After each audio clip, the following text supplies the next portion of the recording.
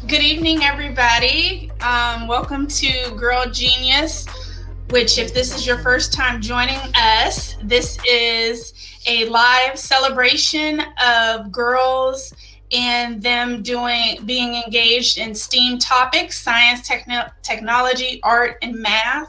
And so tonight we have a special guest or two special guests, the Davison family, and I'm going to read quickly their bio. So we have Jocelyn here, who is the proud mother of two children, Claire and Kenny.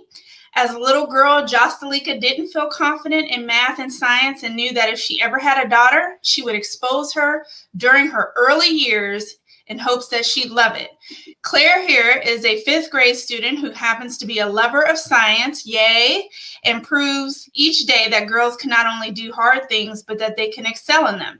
Just watching her share what she's learning in science, oftentimes correcting her mother, brings joy to her mother's heart. So in this discussion, Claire is going to share her love for science and all things STEAM. And so I'm going to turn it over to you all. I'm going to just make my screen smaller so then you guys will be expanded here. Okay. So let me go ahead and do that. And all righty, so it's on you guys. It's on us, Claire. Are you excited to be on here with Miss Erica? Yes. Okay, so is what I said as far as the description of me in science, is it true, you think? It is. You were talking about it earlier. I was talking about it earlier, but how do you feel about science? I like it. Okay, what do you like about science? I kind of heard this before, but what is it that you really like about science? I think I like the most that I get to try new things. Yes. And one thing that you said to me when I was asking before, because science kind of goes over my head, you said you like to have big explosions. Is that true? Do you like explosions? Oh my goodness. What about this experiment, this interview that we're getting ready to do? Because we actually have something that we want to share. How did you decide what we're going to share today? I saw a lot of things that I wanted to do, and I decided on one. Okay, you saw a lot of things that you wanted to do, and you decided on one. So that's good. Is there something that you want to say about science to little girls who sometimes feel like I felt? That if you keep trying, you can do whatever you want to do. Oh, yeah. If you keep trying, you can do whatever you want to do. Do you want to start with the science experiment first? You want to kind of show everyone what you're going to do? Or do you want to talk more about science? It's your call. I'm just here. I don't know. You don't know? Okay, so let's start with the experiment. Okay. You have some things here, and we'll see if everyone can see what you have. Okay.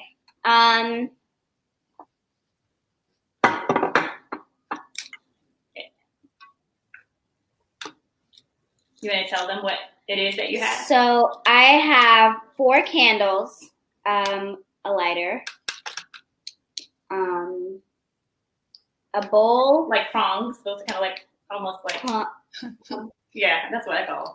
I have a bowl full of water that I added, that had green dye added to it. And I'm going to put all the water into this, just flipping it over. No way, Jose. Like, is that something that could even happen? Yes, it is. This is what people need to know. I have not seen this experiment happen, so I don't even know what's going to happen with this experiment. So I'm hoping that it turns out well, whatever it's supposed to do, I'm hoping that it does it. Whatever it's supposed to do. Okay. Mm-hmm.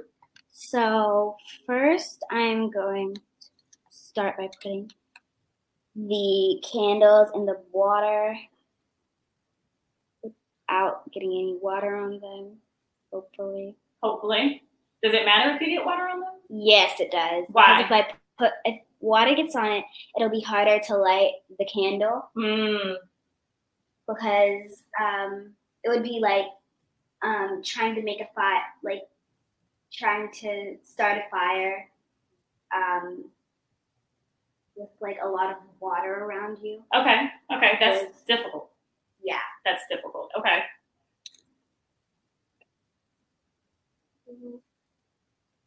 Now, does it matter how many candles you use? Yes. Why? I'm using 4 because using 1 could make the effect not work as well. Okay. And there'd be less pressure. Oh, okay. Was that something you were not expecting me to say? Yeah. You're like, Mom, why are you asking these silly questions? Do you need help with that? Now, so if you're at home, you really need to have an adult to help you with this. You got it? No. Oh, so I'm the adult that I'm going to help. Let's see if I can do it. This is a new kind, I feel like. Oh, so that's how. Yeah.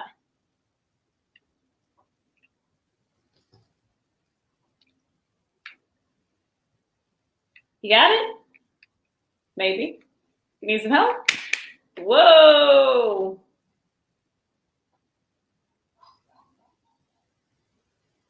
So Claire, you started doing science experiments from a little girl, like tiny, even though you think that you're a big girl right now. You're only 10. Is there a favorite experiment you have? I like this one a lot. You like this one a lot? Okay. I have video of you giving me information about an experiment you did. Okay, so what are you going to do now? Okay, so I'm going to try and move these closer so that it'll fit inside of this The vase, okay. vase. Okay.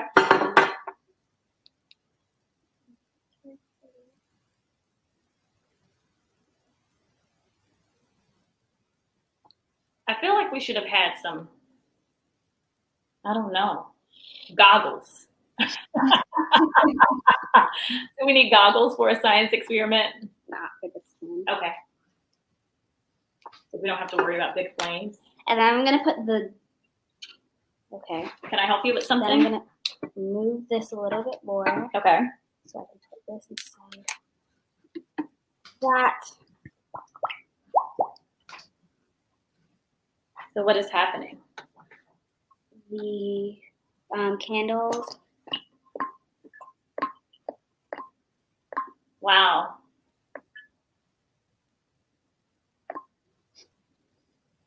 The candles blew out, and all the pressure was equalized to bring all the water into the vase. Okay. And so now what do we do? Is the water going to stay this way? It can, yeah. Okay. If you don't move it. If you don't move it. Okay. And on the inside is the dyed water, the candle, which 2 of them may not light again because water. Okay. And when you take it out, Okay. it does this. Ah, that's pretty neat. Let's think about, okay, so when I think about girl geniuses, of course I think about you, right? Think about Hidden Figures. Do you remember that movie? Yeah. Okay, because I took to see it with your friends, and I feel like they are girl geniuses as well. They're pretty brilliant. What did you like about that movie? Do you remember any parts of that movie?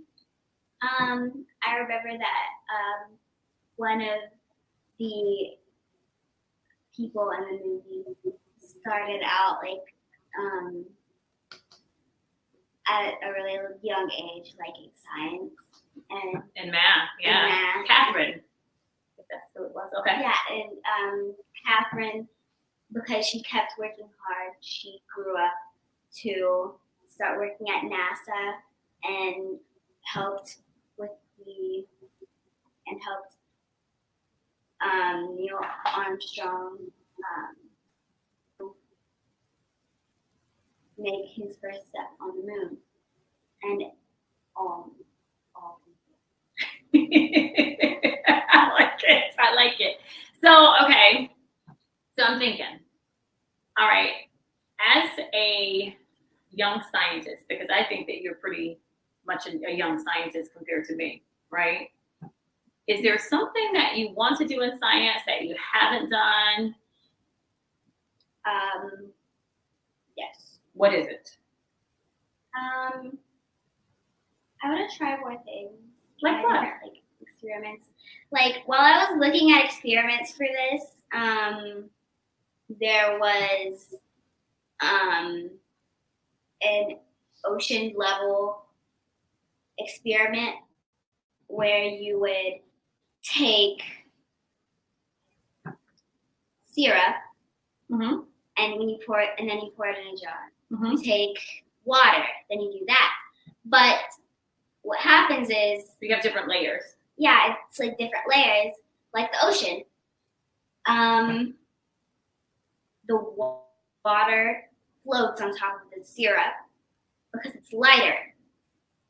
The lighter it is, the more likely it is to stay on top. Mm-hmm. And then you put oil on top, and that is on the top now. And then you take like a paper clip, Mm-hmm. and you put it in. It'll sink all the way to the bottom. But if you put There's a bottle top. if you put a bottle cap, Mm-hmm. it will only sink to the second level. And Why? Do we know why? because compared to everything, like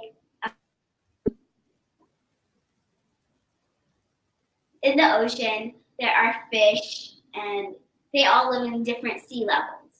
If one goes to the wrong sea level on accident, they can drown. I know, like, fish are supposed to live in the ocean, but if they're not in an environment they're not used to, they can drown. That can happen for any fish. Is this true? Yes. How do you know? I mean, making fish water. Water pressure. There's different water pressure, and different fish are used to being in different zones, like the sunlight zone. Oh, okay. I love it. Okay. Like, you know how when we went to Mexico, we went to the beach? Mm-hmm. Where you could see the water, that was the sunlight zone. And it keeps going for, I think 20 miles down, maybe. Where did you get 20 miles down? I watched a show. Okay. Meters, maybe. I don't know. But it keeps going, and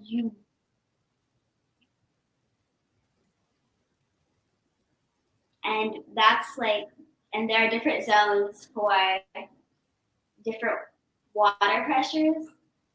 Like, we're used to being in the sunlight zone, but there are people who have been in the night zone and The midnight zone? Yeah. Okay.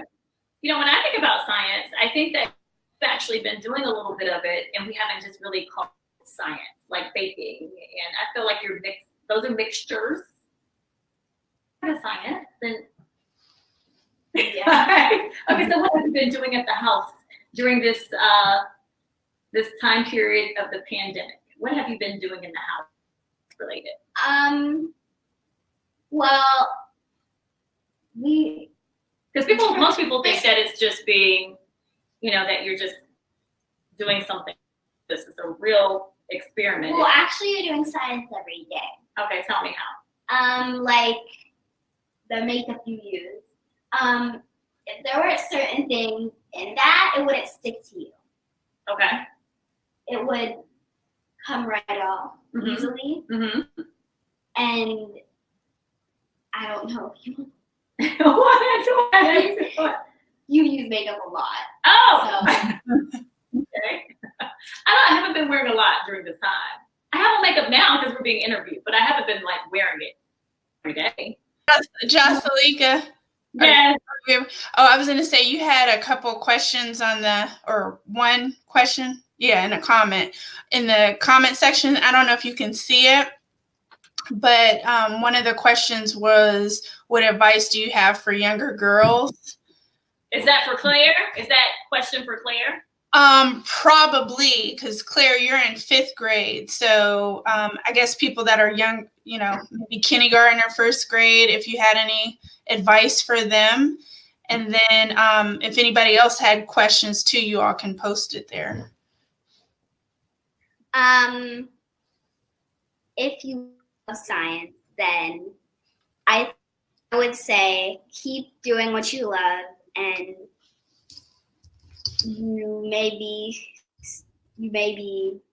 one that everyone remembers one day. Nice. Okay, so I just wanted to cry about that one because that was so well said. And I don't really, I think that the younger kids is, for me, I was scared of science. I really am still scared. I don't know if you can see it.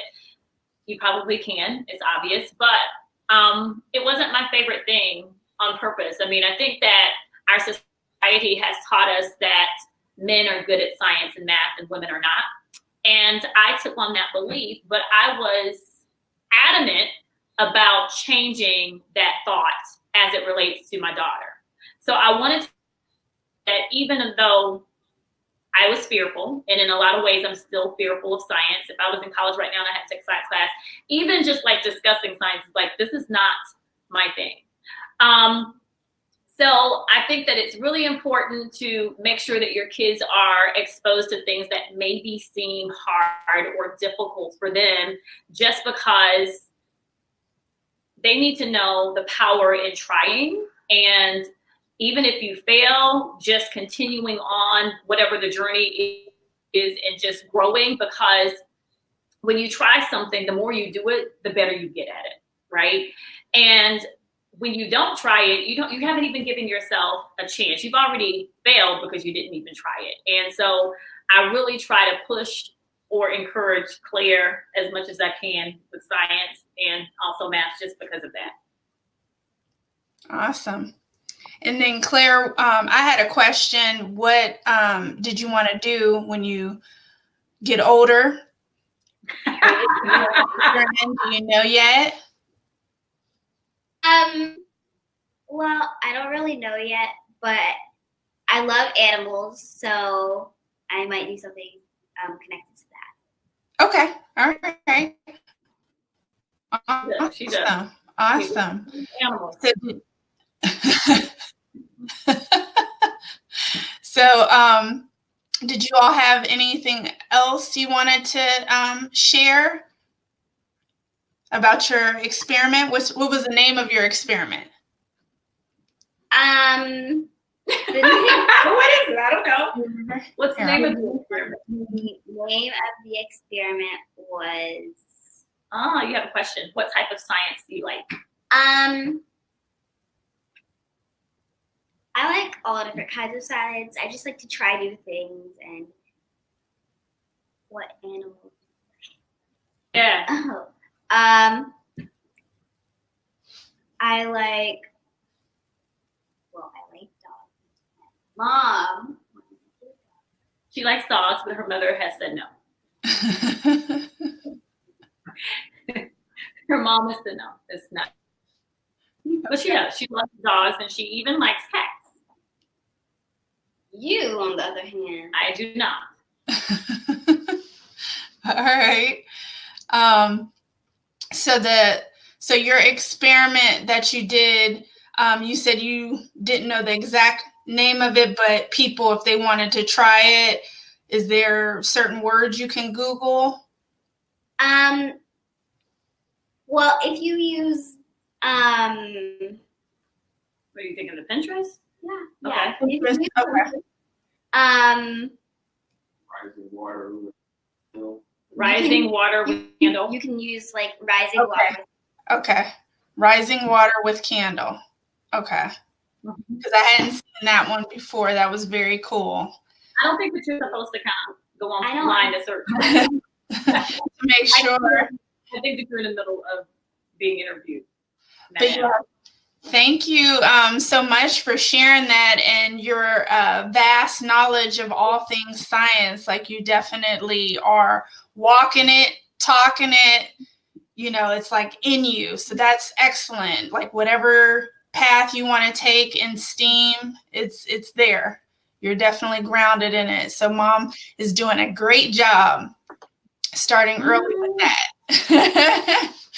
But yes, to anybody else watching, again, if you all are interested in having your family, your daughter, granddaughter, niece, little cousin on with you, please contact us at Club OASIS, and you can have a spot as well and show off your talents in STEAM.